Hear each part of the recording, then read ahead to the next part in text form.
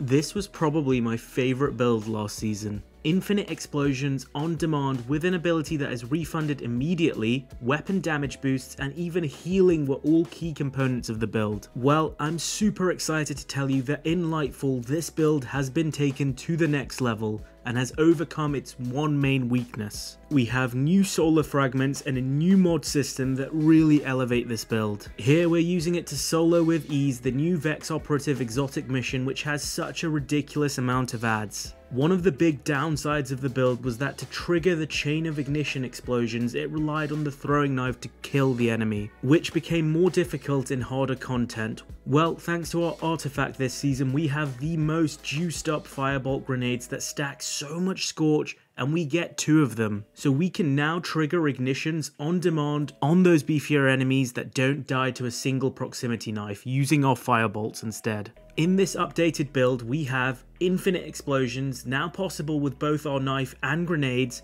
new fragments which let you generate fire sprites, which provide healing and grenade regeneration. We generate tons of orbs of power which provide even more grenade regeneration and even more healing, and we get tons of super energy to boot. In total, there are 4 ways to heal yourself, which is absolutely insane. Honestly, the Caliban 2.0 has better survivability than ever before, allowing you to take this build into harder content. Dim link for the build will be in my Discord, link for which will be in the comments or description below. At the heart of this build is Caliban's Hand, the Hunter exotic gauntlets, whereby kills with proximity explosive knife force an ignition, which is an extremely powerful explosion that can clear entire rooms of enemies. If you didn't know how ignition works, typically you need to scorch an enemy enough for them to have 100 stacks of scorch. The good thing about Caliban's is that it completely bypasses that. Just a kill with it forces the massive ignition explosion. You don't even need a direct hit with the knife, even a proximity kill with the explosion of the knife triggers the ignition. Thanks to our aspect knock 'em down, when we are radiant, which we will be through our fragments, a kill with throwing knife will fully refund our melee. This sets up an infinite loop of throwing knife, kill, massive ignition, instant refund of throwing knife, and repeats. Let's look at the rest of our Solar 3.0 build and how I incorporate the new fragments. We're using Gambler's Dodge. Now this is essential because sometimes you will miss your knife and the Gambler's Dodge lets you get back your knife instantly. Then I'm using Triple Jump, Proximity Explosive Knife is the key to this entire build, and then for your grenade you want to run Firebolt, which typically only provides 20 scorch at base, but thanks to our artifact perks, which I'll go over after, they now provide enough scorch to trigger ignitions with just 2 of them. We already talked about knock 'em down.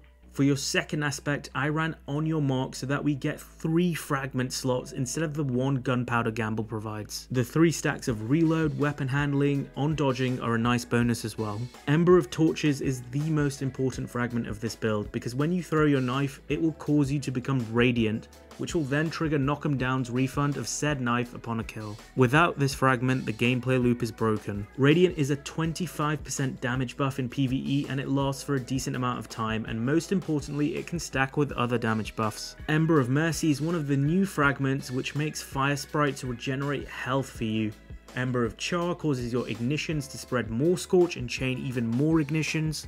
Ember of Resolve is the other new fragment which makes your grenades instantly provide a burst of healing on a kill. Honestly, this fragment has saved my life so many times. You can just yeet a firebolt into a crowd of adds when you're low health. And then Ember of Blistering refunds grenade energy on ignitions, which will be triggering left, right and center. Next, we're going to cover our artifact. The key mods here to pick up are Authorized Mods Grenades, Authorized Mods Solar, which will reduce the energy requirement for these mods on our armor. You definitely want Solar Surge, so fire sprites give you even more armor charge on top. Flare Up, which will juice up your firebolts, and just damaging enemies with them will create even more fire sprites. And then Rain of Firebolts, so you get 2 juiced up firebolt grenades, and against stronger enemies you can just throw both of them at once and trigger an instant ignition. You can also use Volatile Flow and a Void Weapon as you'll generate tons of orbs of power, but I preferred running an all solar build with a solar weapon with incandescent to stack even more scorch. For our armor mods, we have a balance of survivability and mods which increase our grenade recharge.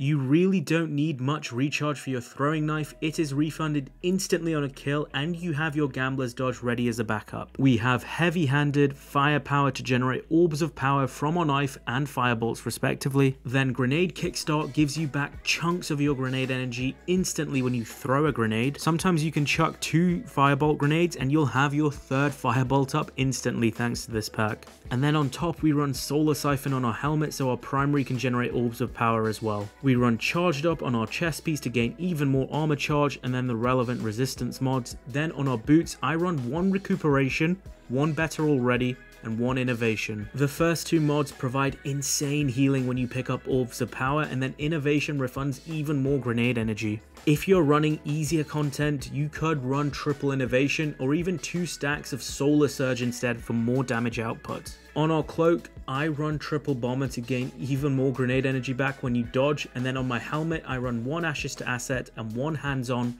to generate tons of super energy from both of our key abilities. For stat distribution, number 1 priority here for me is 10 resilience so you can get the maximum damage resist, but you can get away with 8 or 9 resilience nowadays. So once you hit your desired resilience, then discipline comes in close second, and you definitely want this as close to 100 as possible to minimize firebolt cooldown, which will save your ass with grenade kills triggering cure. Then mobility is in 3rd as you can minimize your dodge cooldown and keep your knife up. Then recovery in 4th, finally go for intellect and strength in that order. You really don't need strength in this build because of our fragments instantly refunding the knife, and then Gambler's Dodge serving as a backup. So there you have it guys, my updated Caliban's Hand build, which is one of the best solar builds I've ever used. Insane ad clearance, huge DPS thanks to ignitions, and now amazing survivability. This build really has it all. If you enjoyed what I talked about today, remember to like the video and subscribe to the channel for more PvE and PvP builds as we get deeper into Lightfall. I'm Mr. Ronit, and that's it for today. Peace out guys.